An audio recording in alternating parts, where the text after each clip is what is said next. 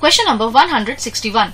Enucleated cells present in blood are neutrophils. Neutrophils are also called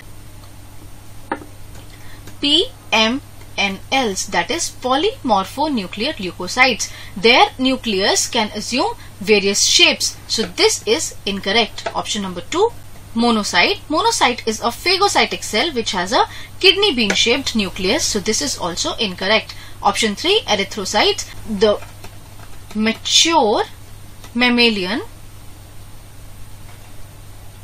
erythrocytes are enucleated, that is they lack nucleus so that they can make more space for accommodation of hemoglobin, which is the oxygen carrying pigment. So this is the correct option. Option number 4, T lymphocytes.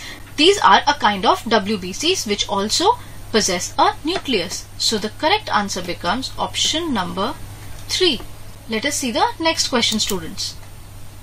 Question number 162. Maximum filling of blood in ventricles occurs during atrial systole, joint diastole, period of isovolumetric relaxation of only ventricles, and period of isovolumetric contraction of only atria. During atrial systole,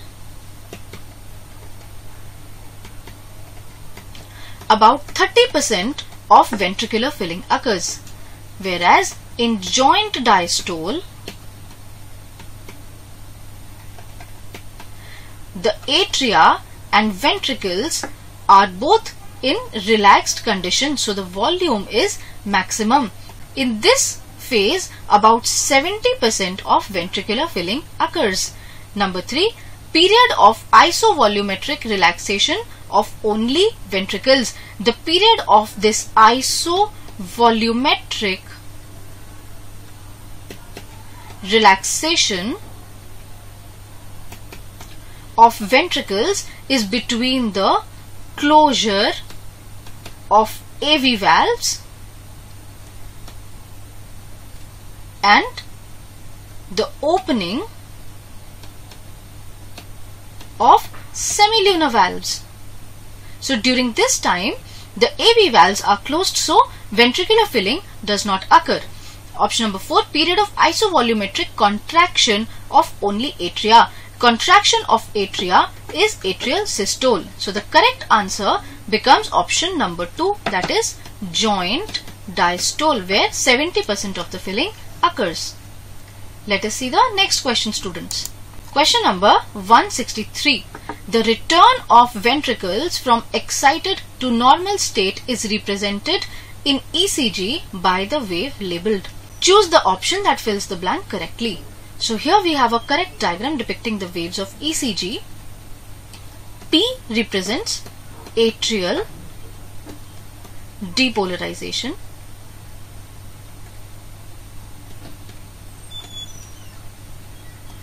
QRS complex represents ventricular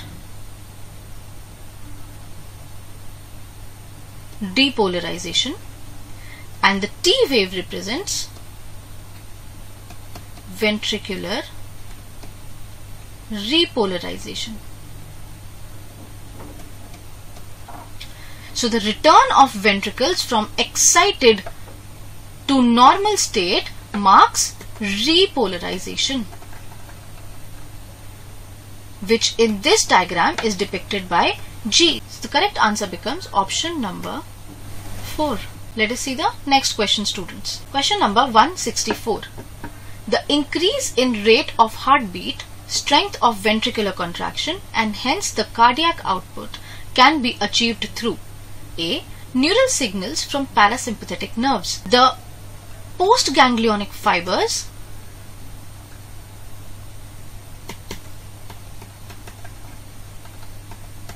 of parasympathetic nerves secrete acetylcholine, which has an inhibitory effect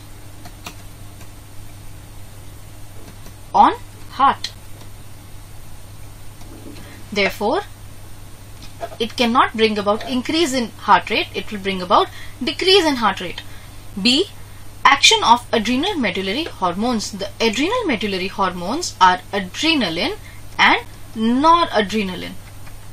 Adrenaline increases the strength of contraction of heart and heart rate. C. Neural signals from sympathetic nerves. The postganglionic fibers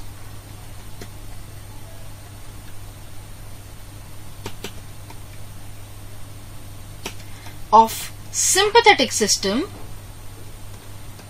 in the heart secrete adrenaline, which increases the strength of contraction of heart. So this is also correct. D. Action of neurotransmitters like catecholamines. Catecholamines are neurotransmitters like adrenaline and noradrenaline. Therefore, these will also bring about increase in heart rate and strength of ventricular contraction. How many of the above statements are correct? Let us see the correct statements. 1, 2 and 3. So 3 statements are correct. So the answer becomes option number 3. Let us see the next question, students. Question number 165. Match the following and select the correct option. Column 1, we have diseases, and column 2, we have symptoms. So we have to match. Let us see them one by one. Heart attack. Heart attack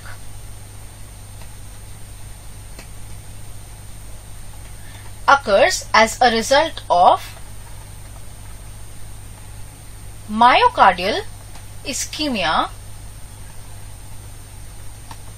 wherein there is reduced supply of oxygen to the muscles of the heart, which leads to death of the heart muscles. So in heart attack, the heart muscles are suddenly damaged due to inadequate blood supply. So A matches with 3. Let us see the next disease, heart failure. Heart failure is a condition wherein the heart fails to pump blood effectively to the body organs. So the blood is not pumped effectively to meet the needs of body. So B matches with 1. Option number 3, cardiac arrest. Cardiac arrest is a condition in which the heart stops beating completely. So C should match with 2. So the correct answer becomes option number 2. Let us see the next question, students.